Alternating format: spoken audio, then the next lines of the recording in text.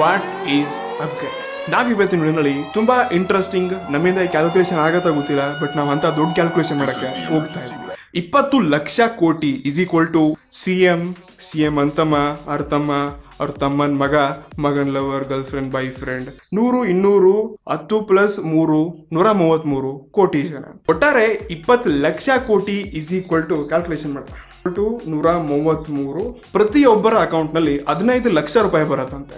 ಇನ್ನು ಜಾಸ್ತಿ ನಾನು ಇದ್ರ ಬಗ್ಗೆ ವಿಷಯಗಳನ್ನ ಹೇಳ್ಬೇಕಾದ್ರೆ ಸಾಯಂಕಾಲ 6 ಗಂಟೆಗೆ ಟ್ಯೂಷನ್ ಬನ್ನಿ, ಇನ್ನೂ ಜಾಸ್ತಿ ಹೇಳ್ಕೊಡ್ತೀನಿ.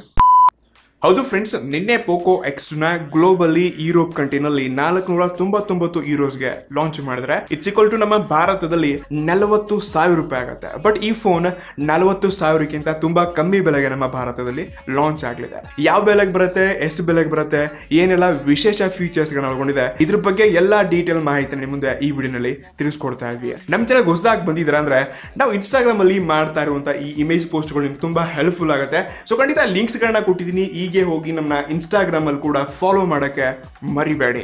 ಫ್ರೆಂಡ್ಸ್, ನಿಮ್ಗೆ ಗೊತ್ತಿರಬಹುದು, ಚೀನಾದಲ್ಲಿ ರೀಸೆಂಟ್ಲಿ ರೆಡ್ಮಿ K30 ಹೆಸರಿಂದ ಒಂದು ಫೋನ್ ಲಾಂಚ್ ಮಾಡಿತ್ತು. ಅದೇ ಫೋನ್ ರೀಬ್ರ್ಯಾಂಡ್ ಮಾಡಿ ಪೋಕೋನವರು ನಮ್ಮ ಭಾರತದಲ್ಲಿ POCO X2 ಹೆಸರಿಂದ ಇದನ್ನ ಲಾಂಚ್ ಮಾಡಿದ್ರೆ. ನಿಮ್ಗೆ ಗೊತ್ತಿರಬಹುದು, ಈಗ ಆಲ್ರೆಡಿ ಟಿಕ್ಟಾಕ್ ಅಲ್ಲಿ, ಯೂಟ್ಯೂಬ್ ಅಲ್ಲಿ ತುಂಬಾ ಫೇಮಸ್ ಆಗ್ತವ್ರು. ಬಟ್ಟೆ ಬಿಚ್ಕೊಂಡು ಎಫೆಕ್ಟ್ ಹಾಕಿದ್ರೆ ತುಂಬಾ ಫೇಮಸ್ ಆಗ್ತಾವ್ರೆ.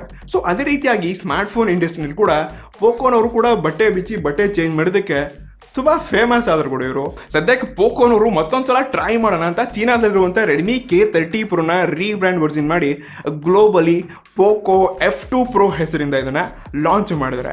ಸೊ ಖಂಡಿತ ಈ ದೊಡ್ಡ ಕಂಪನಿಗಳು ಅಥವಾ ಒಳ್ಳೆ ಫೋನ್ಸ್ಗಳನ್ನ ಕೊಡ್ತಾ ಇರುವಂತ ಕಂಪನಿಗಳು ಯಾಕೆ ಈ ರೀತಿ ಕಾಪಿ ಆಗಲಿ ರೀಬ್ರ್ಯಾಂಡ್ ಮಾಡುತ್ತೆ ಅಂತ ಇನ್ನೂ ನನಗೆ ಗೊತ್ತಾಗ್ತಿಲ್ಲ ಗುರು. ಯಾಕಂತ ನಾನ್ ಹೇಳ ಯಾಕಂದ್ರೆ ನಮ್ಮ ಜನರಿಗೆ ಬಟ್ಟೆ ಬಿಚ್ಚು ವಿಡಿಯೋಗಳು ಅಂದ್ರೆ ತುಂಬಾ ಇಷ್ಟ. ಎಕ್ಸಾಂಪಲ್, ಸೊ ಈ ರೀತಿಯಾಗಿ ತುಂಬಾ ಬಟ್ಟೆ ಬಿಚ್ಚುವಂತ ಜನರು ತುಂಬಾ ಫೇಮಸ್ ಆಗ್ತಾವ್ರೆ. ಹಂಗೆ ನಾವು ಸರ್ ನೀವು ಸೂಪರ್ ಸರ್, ನಿಮ್ ಮುಂದೆ ನಾವ್ ಹೆಂಗ್ ಸರ್ ನಿಮ್ ಮುಂದೆ ನಾವೆಲ್ಲ ಸುಮ್ಮನೆ.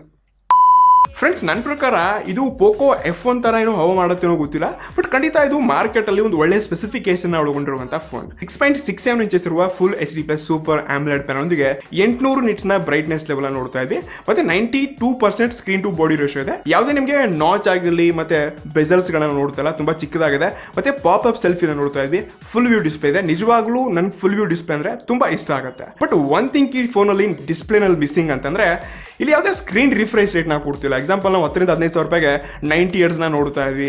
ಈ ಪೋಕೋ X2 120 Hz ನೋಡ್ತಾ ಇದ್ವಿ. ಫ್ಲಾಗ್ಶಿಪ್ ಅಲ್ಲಿ ಕೂಡ ನೋಡ್ತಾ ಇದ್ವಿ. ಬಟ್ ಸೂಪರ್ ಆಮ್ಲೆಡ್ ಅಲ್ಲಿ ಸ್ವಲ್ಪ ದುಡ್ಡು ಜಾಸ್ತಿ ಖರ್ಚು ಮಾಡಬೇಕಾಗುತ್ತೆ. ಸೊ ಈ ಫೋನಲ್ಲಿ ಮಿಸ್ಸಿಂಗ್ ಇದೆ ಅನ್ಕೊಳ್ತಾ ಇದೀನಿ. ಬಟ್ ಈ 30,000 ಮೇಲೆ ನಾವು ದುಡ್ಡು ಕೊಡ್ತಾ ಇದೀವಿ ಅಂದ್ರೆ ಇದೊಂದು ಮಿಸ್ಸಿಂಗ್ ಪಾಯಿಂಟ್, ಇದು ಇರಲೇಬೇಕಾಗಿತ್ತು ಅಂತ ನನಗನ್ಸುತ್ತೆ. ಇನ್ನು ಈ ಫೋನ್ ನಮ್ಮ ಭಾರತದಲ್ಲಿ ಅಥವಾ ಗ್ಲೋಬಲ್ ಏನು ಗೊತ್ತಿಲ್ಲ, ಬಟ್ ಭಾರತದಲ್ಲಂತೂ ಇದು ತುಂಬಾ ಕಡಿಮೆ ಬೆಲೆಗೆ ಬರಲಿದೆ. ನನ್ನ ಪ್ರಕಾರ 33,000 to 36,000 ಒಳಗಡೆ ಈ ಫೋನ್ ಲಾಂಚ್ ಆಗುತ್ತೆ. ಸೊ ಈ ಬೆಲೆಗೆ ಇದುವರೆಗೆ 5G ಪ್ರೊಸೆಸರ್ ಸ್ನ್ಯಾಪ್ಡ್ರ್ಯಾಗನ್ 865 ಯಾರೂ ಕೊಟ್ಟಿರಲಿಲ್ಲ. ಸೊ ಇದು ಒಂದು ಒಳ್ಳೆ ಪ್ರೊಸೆಸರ್ ಆಗತ್ತೆ ಈ ಬೆಲೆಗೆ ಬಂದರೆ ಮಾತ್ರ. ಸೊ ಸದ್ಯಕ್ಕೆ iQOO 3 ಎಲ್ಲ ಇದೆ, ಅದು 38,000 ರೂಪಾಯಿ ಲಾಂಚ್ ಮಾಡಿದ್ರು, 4,000 ರೂಪಾಯಿ ಕಮ್ಮಿ ಮಾಡಿ 34,000 ಆಗಿದೆ. ಬಟ್ ಅದಕ್ಕೆ ಕಂಪೇರ್ ಮಾಡಿದ್ವಿ ಅಂದರೆ ಇದು ಅದಕ್ಕಿಂತ ಕಮ್ಮಿ ಬೆಲೆಗೆ ಬರ್ಬೋದು ಅಂತ ನನ್ನ ನಂಬಿಕೆ. ಖಂಡಿತ ಬಂತು ಅಂತಂದರೆ ಇದೊಂದು ಒಳ್ಳೆ ಪ್ರೊಸೆಸರ್ ಆಗುತ್ತೆ. ಇನ್ನು ನಿನ್ನೆ ವಿವೋನವರೆಲ್ಲ ವಿವೋ V19 IPL ಫೋನ್ ಗುರು ಅಂತ ಹೇಳಿ ಲಾಂಚ್ ಮಾಡಿದ್ರೆ, ನನ್ನ ಪ್ರಕಾರ ಈ IPL ಫೋನಲ್ಲಿ ಸ್ನ್ಯಾಪ್ಡ್ರ್ಯಾಗನ್ 712 ಪ್ರೊಸೆಸರ್ ಗುರು. ಯಾಕಪ್ಪ ನಮ್ಮನ್ನು ಉಚ್ಚರ ಮಾಡ್ತಿದ್ದೀವರ ನೀವು? ನಾವು ಹೆಂಗೆ ಕಾಣಿಸ್ತಿದ್ದೀವಿ ಗುರು ನಿಮಗೆ? ಹೆಂಗೆ ಕಾಣಿಸ್ತಿದ್ದೀವಿ? ಕ್ಯಾಮ್ರಾ ಫೋನ್ ಅಂತೆ 48 ಮೆಗಾಪಿಕ್ಸೆಲ್ ಸೆನ್ಸರ್ ಅಂತೆ. ಯಾವ ಸೆನ್ಸರ್ ಕೂಡ ಇದೆ ಅಂತ ಯಾವ ಯೂಟ್ಯೂಬರ್ಸ್ ಕೂಡ ನಿಮಗೆ ಹೇಳಿಲ್ಲ ಅನ್ಕೋತೀನಿ. ಆ್ಯಕ್ಚುಲಿ 30,000 ರೂಪಾಯಿ ಕೊಡ್ತಾ ಇದ್ವಿ ಗುರು ನಾವು. 48 ಮೆಗಾಪಿಕ್ಸೆಲ್ ಕೊಡ್ತಿದ್ರೆ ಯಾವ ಸೆನ್ಸರ್ ಅಂತ ಇಲ್ಲ, 15,000 ರೂಪಾಯಿ ಪ್ರೊಸೆಸರ್ನ ಕೊಡ್ತಾವ್ರೆ. ಏನು ಹುಚ್ಚರ ಅನ್ಕೊಂಡು ಬಿಟ್ಟಿದ್ದೀರಾ ನಮ್ಮನ್ನ? ಬಟ್ ನನ್ನ ಪ್ರಕಾರ ಕರೆಂಟ್ ಮಾರ್ಕೆಟಲ್ಲಿ 20,000 ರೂಪಾಯಿಗೆ ಒಂದು ಬೆಸ್ಟ್ ಕ್ಯಾಮ್ರಾ ಫೋನ್ ಯಾವುದು ಅಂತಂದ್ರೆ ಅದು ಈ ಸೋನಿ 64 ಮೆಗಾಪಿಕ್ಸೆಲ್ ಸೆನ್ಸರ್ ಇರುವ POCO X2 ಫೋನನ್ನು ತುಂಬ ಜನ ಸಜೆಸ್ಟ್ ಮಾಡಿದ್ದೀನಿ. ಇನ್ನು ಕರೆಂಟ್ ಮಾರ್ಕೆಟಲ್ಲಿ 35,000 ಒಳಗಡೆ ಹುಡ್ತಾ ಇದೆ ಅಂದರೆ ಅದು POCO F2 Pro ಅಂತ ಹೇಳ್ತೀನಿ. ಇದರಲ್ಲಿ ಕೂಡ 64 ಮೆಗಾಪಿಕ್ಸೆಲ್ನ ಸೋನಿ IMX 686 ಸೆನ್ಸರ್ನ ನೋಡ್ತಾ ಇದ್ವಿ. 5 ಮೆಗಾಪಿಕ್ಸೆಲ್ನ ಅಲ್ಟ್ರಾ ವೈಡ್ ಅಥವಾ ಟೆಲಿಫೋಟೋ ಲೆನ್ಸ್, ಮತ್ತೆ 13 ಮೆಗಾಪಿಕ್ಸೆಲ್ನ ಅಲ್ಟ್ರಾ ವೈಡ್, ಮತ್ತೆ 2 ಮೆಗಾಪಿಕ್ಸೆಲ್ನ ಡೆಪ್ತ್ ಸೆನ್ಸರ್ ನೋಡ್ತಾ ಇದ್ವಿ. ಮುಂದಿನ ಭಾಗ pop up ಸೆಲ್ಫಿಯೊಂದಿಗೆ 20 mega pixel selfie shooter ನೋಡ್ತಾ ಇದ್ವಿ. ಸೆನ್ಸರ್ಸ್ ತುಂಬಾ ಅಂದ್ರೆ ತುಂಬಾ ಚೆನ್ನಾಗಿದೆ. ನನ್ನ ಪ್ರಕಾರ ಇದೊಂದು ಬೆಸ್ಟ್ ಕ್ಯಾಮ್ರಾ ಫೋನ್ ಕೂಡ ಆಗುತ್ತೆ ಅಂತ ನನಗೆ ಅನ್ಸುತ್ತೆ. ಇನ್ನು 4700 mAh ಬ್ಯಾಟರಿಯೊಂದಿಗೆ 30 ವ್ಯಾಟ್ ನ ಫಾಸ್ಟ್ ಚಾರ್ಜಿಂಗ್ ನ ಕೊಡ್ತಿದ್ರೆ ಕೇವಲ ಒಂದು 1 ಟೈಮ್ ಇದು ಫುಲ್ ಚಾರ್ಜ್ ಆಗುತ್ತೆ ಅಂತ ಲೈವ್ ಅಲ್ಲಿ ತಿಳಿಸ್ಕೊಡ್ತಾರೆ. ಸೊ ಖಂಡಿತ ಇದೊಂದು ಒಳ್ಳೆ ಆಪ್ಷನ್ ಅಂತ ಹೇಳ್ಕೋಬಹುದು.